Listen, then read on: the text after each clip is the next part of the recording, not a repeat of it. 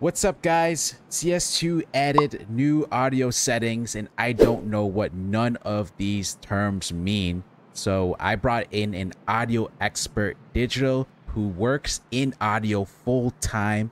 So Digital, can you explain to us what any of this means? And let's start off with the first one, EQ profile. So CS2 gave us 3 different audio settings for the EQ. Natural is going to sound the most normal for everyone. That's pleasant. It's going to be a fun game to play that way. Crisp is going to enhance the mid-frequency band. The mid-frequencies are harsher, but they carry a lot more information to your brain. Your ears are really good about differentiating sounds in the mid-frequencies.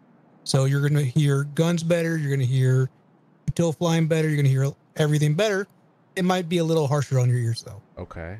They also gave us the smooth setting, which I think is the worst setting overall. It's going to be a lot more pleasant. Play long sessions with it. You won't get tired, but you're going to have a lot harder time hearing everything that's going on your screen. Okay, so your recommendation for competitive players is crisp, but if you're playing like long death matches or long sessions, it's smooth. I would actually go natural. Smooth might be the most comfortable, but you might lose a lot of information. Oh, okay, for the long sessions, or natural in general. I would natural for the long sessions. Oh, okay, but crisp is the best setting, though. Crisp would be the most competitive setting. Okay, so I'm gonna go crisp. Now, what is LR isolation? So LR isolations, CS2 is doing this thing where it merges the sound from the left ear and the right ear. And it's giving this very natural, very realistic kind of sound going on. It feels natural, but it won't necessarily get you as much information as you want. So what isolating L and R is doing is it's getting rid of this blending that it's doing between the 2 ears. It's giving you that information closer to the original source. As you go towards 100, you're going to hear the center go away a lot more, be able to tell where sounds are coming from on your left and right. Okay. You will lose a little sense of forward and back as you isolate more. Okay. So somewhere between 50% and 100% is a good area you can play around. What's comfortable for you. Okay. Personally, leave it at 70. There you guys heard that? 50 to 100. Test it out yourself, but Digital uses 70, so I'm gonna go with 70. And lastly, well, not lastly, but perspective correction. So perspective correction is something new in CS2. It's trying to help you determine where sound is in your view. I don't think it's necessarily a bad thing, but if you're used to CSGO, you want to turn that off. That is closer to what CSGO sounds like. Gotcha. Okay. I like CSGO. I have it. So if I like CSGO sound, I put no. What are are you getting used to the CS2 sound? Do you have this on or what? I've been playing CSGO for too long, so I have it on off. Okay. Okay. There you guys heard it.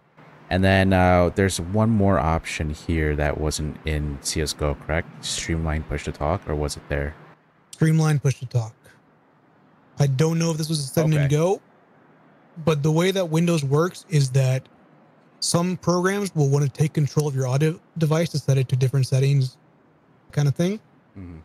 So what Streamlined push to talk does is it keeps your recording device active, CS2. That way, no other program can steal it away. So if another program would steal it, you might get a micro stutter here and there. So you guys want this to have it on, guys. Put this Streamlined push to talk to yes. And that is the new CS2 audio settings and the best settings recommended by the audio expert Digital. Give them a try. Thank you, Digital. And here is some examples of that.